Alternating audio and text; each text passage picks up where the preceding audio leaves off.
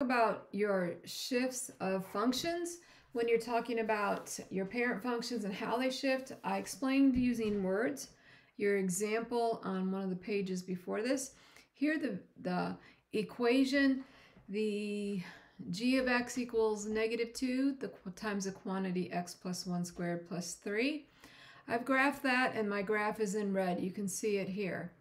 Now you will have a question that says, how does this g of x transform or shift from the parent function and identify the parent function? Well, knowing the chart that I give you and the video that you just watched about how to identify the parent function, I can look and see that this is a parabola shaped. So a parabola shaped, I know that is a quadratic, so a quadratic is f of x squared. So the parent function, f of x, is x squared because the shape is a parabola. Remember, it can open up or open down. Now looking at how the red graph moves from the blue graph, so looking at my vertexes, that's a good way to start. How does the vertex 0, 0 go over to -1, 3? So let's talk about our change inside parentheses.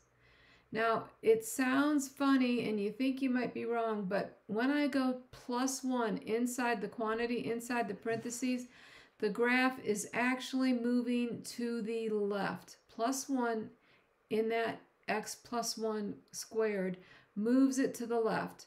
So if I were to identify it, I would say the g of x moves to the left 1 unit.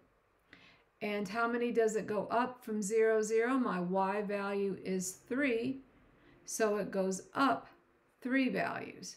So that's my +3 over here. So I've got my transformation left, my shift left, and my change up 3. And then I'm going to talk about what the negative does. The negative in front of the 2, if you look at the directions or your chart, tells you that it causes the parabola to flip or reflect over the x-axis. So my original blue is opening up. My red is opening down, so it flipped or turned upside down, and the word we use is reflect, in this case over the x-axis. So I've got one more to talk about, which is this 2 value right there. What that 2 does, just the 2. The 2 causes, that's your A value is greater than 1. It causes your graph, if you can look, it is a little bit skinnier, a little bit slimmer, and I want to show you this. Let me take this negative off here and show you. So that negative, just by adding that negative, makes the graph flip. So doing that a couple times, you can see that it flips. Pretty cool, right? So how does this g of x move? It reflects over the x-axis. It becomes stretched or skinnier.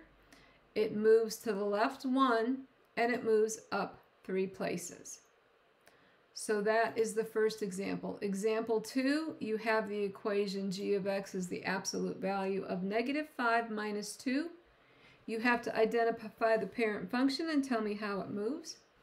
Well, looking at the shapes of the graph or noticing that I have a absolute value symbol here, that tells me that my parent function graph or my parent graph is the absolute value of x. Notice the shape is still a V. So now I have a purple graph, which is my parent function, the absolute value of x, and then the g of x. I'm going to click on the vertexes for both again.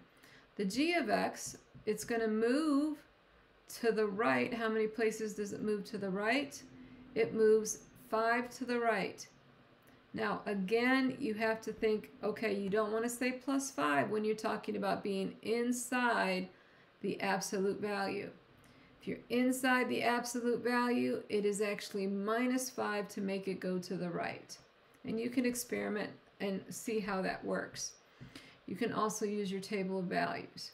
So this green graph changes from the parent function. It goes to the right 5 units. And how do I show it's a negative 2? What's my change in y here?